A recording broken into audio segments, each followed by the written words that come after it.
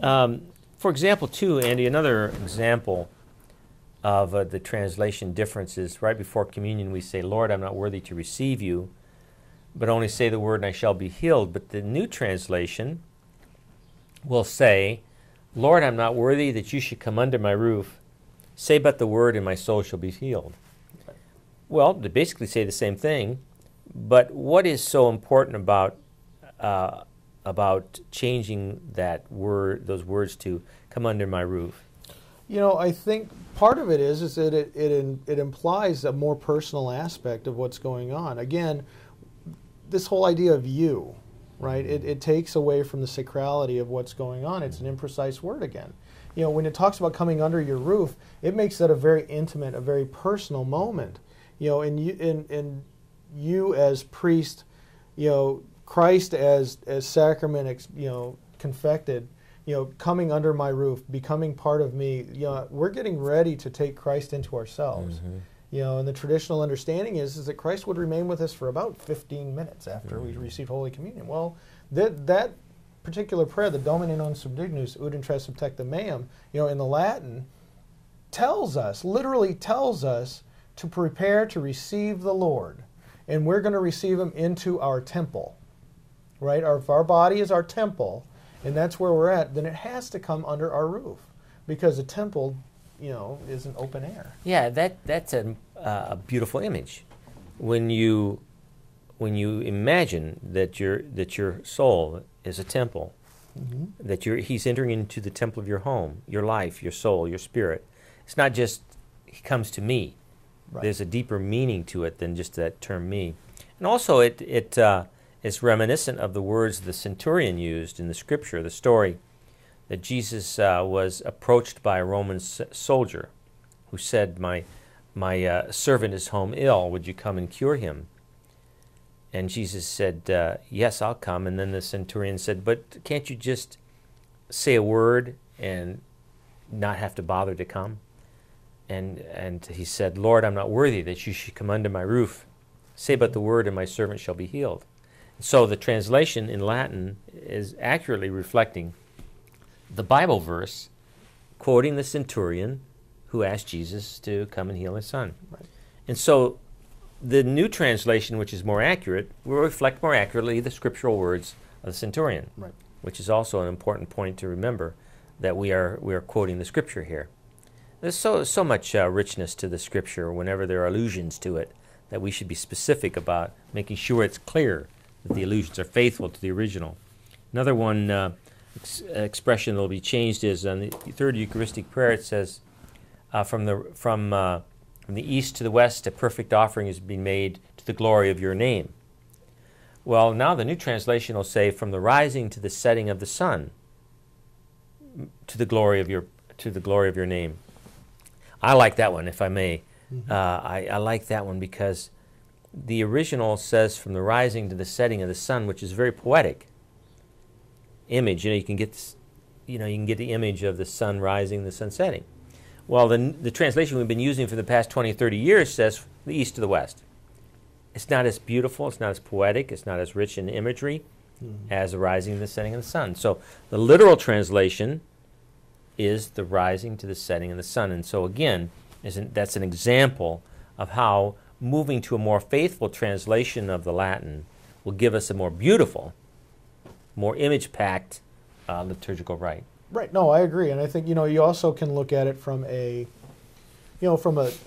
theological aspect of it, and the rising of the sun. Mm-hmm. Not just the sun as in the circular disk that you see in the in the sky, but also from the rising of the sun being Jesus Christ coming back from the east, and then when he leaves and the world is redeemed, to the setting of the world. I mean, there are lots of different images that you can take into this, and it becomes, again, it speaks to precision.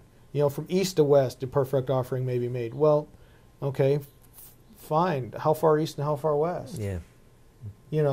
I mean, does that mean Newark and L.A.? Right, exactly. Or does it mean London and Tokyo? I mean, how far are we supposed to go with that? When it talks about from the rising of the sun to its setting, it's encompassing the entirety of the day. Mm-hmm. From the beginning of the day, for all of the day, for all people gathered together, to the end of the day, to, for all people gathered as well. And we're talking about these changes that are coming up in the language used. That's going to involve, of course, new altar missals. Right. But what do you think is going to happen to the music, and what do you think is going to happen to the missalettes and all of that? Personally, I'd like to see the missalettes burn. But that's just my own personal opinion. Realistically, what I think is going to happen, I think you're going to see a more accurate translation of music as well. Mm-hmm. There's this concept that we have to be a four-hymn church. Mm-hmm. That's not necessarily the case. We have a rich tradition, that has been brought forth in the ordinary form or in the Pauline Mass or the New Mass by Salem in France, that says that we can still use the introit or the entrance verse. Right? We don't have to use the responsorial psalm. There's also something called a gradual. And that can be used as well, which is another verse which is tied directly to the readings into the day, into the Mass at hand.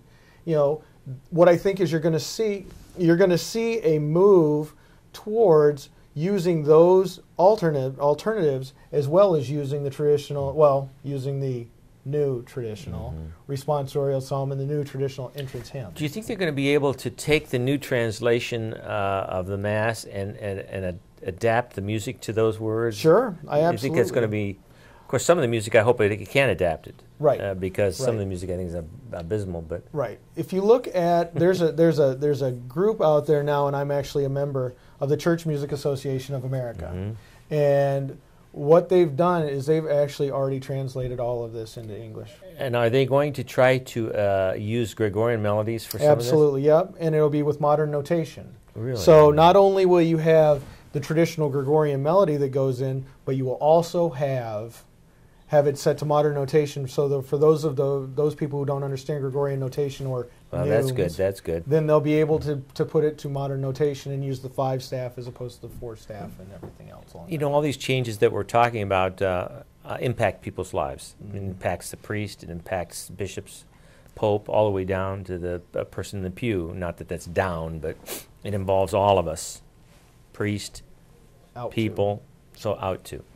So it's going to be somewhat difficult, but I want to urge everyone to be patient and to know that that this is going to give us a more faithful celebration of the Mass, faithful to the original text, and I think a deeper and richer one. I think what won't happen this time is it won't just be thrust upon us like it was in the 60s. I think at this point we're going to get catechesis. I think that pastors are much more thoughtful and are taking this more seriously as far as from a teaching and a catechetical point of view, and so they're going to see more of a teaching moment to be able to say to the people, I think that's right. Over the course, and if pastors were to include them in the homily for say, and say we're going to do a series on the liturgy and we're going to teach why and with your spirit is more precise and also with you, and why it's for many as opposed to for all. So what you're saying then, Andy, is that prior to these changes there will be a number of weeks that they'll be explained.